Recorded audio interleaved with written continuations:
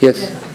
You spoke about the drug increase in Baghdad. And as we know, the drug coming from Iran when they come to visit Iran, to visit Karbala. Smuggling. Before American occupation Iraq, there is no someone use drug in Iraq or they do. There was a trading. But American have a big power. American can close the border between Iran and Iraq. Why don't do that? Why? Or operate between Iran and the American to damage Iraq? Of course. To damage I'm not saying that. Damage our young in Iraq? I was one of the members who look after the smuggled narcotics, for years before the occupations. You know, when the police and they captures these materials across the border from Samawa or from Nasriya or from Basra or even from the north, then we have every 3 months, 2 months, sometimes 50 kilo, sometimes 15 kilo.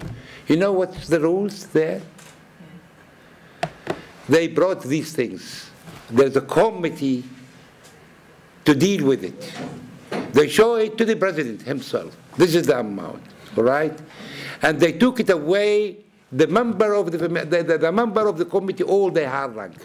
They have to be all of them available before they burn them, so that they cannot be used or they cannot be, corrupted. That was the system beforehand regarding the narcotic. We were the least and the most clean country from AIDS and narcotic. I'm not saying we don't have. We do have, all right? Especially but we use the usual medication, like those used for Parkinsonism or something, Valium, diazepam in the prison. But, I mean, to have such organized, this is the point, organized way of trading with commerce, this is the big problems. Have you seen in the videos, in the film, that Iraqis selling narcotics to the American soldiers? You have seen it. If you want, I will send you the films and the videos. They come to the bases, the American bases, okay, on the fences outside at night, and they sell the soldiers, the American soldiers, narcotics.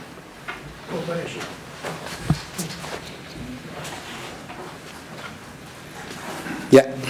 Is there a connection between the government and the drugs trading? There is a misuse.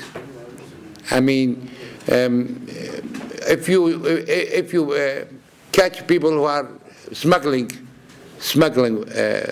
those narcotics, then your police system is complete. I mean, you've seen big ranks with these police. They are not graduate of the police college.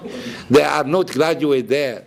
They are just, they comes and put these ranks there, right? So, I mean, what do you expect? If you give them money, they will dismiss you with your evil narcotics.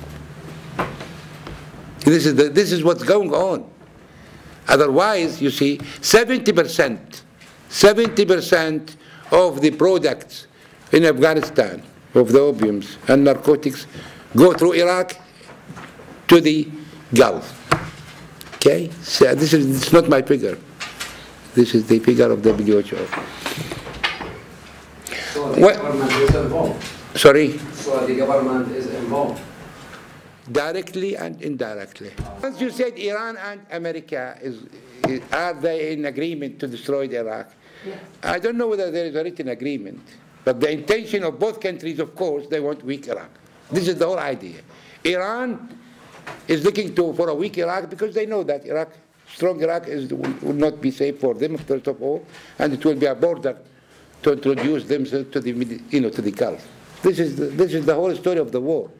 The state again went weak Iraq because the state is responsible for the Israeli securities, and they know that Iraq is a strong country, Iraq is a strong country by the size, its oil, and its government was.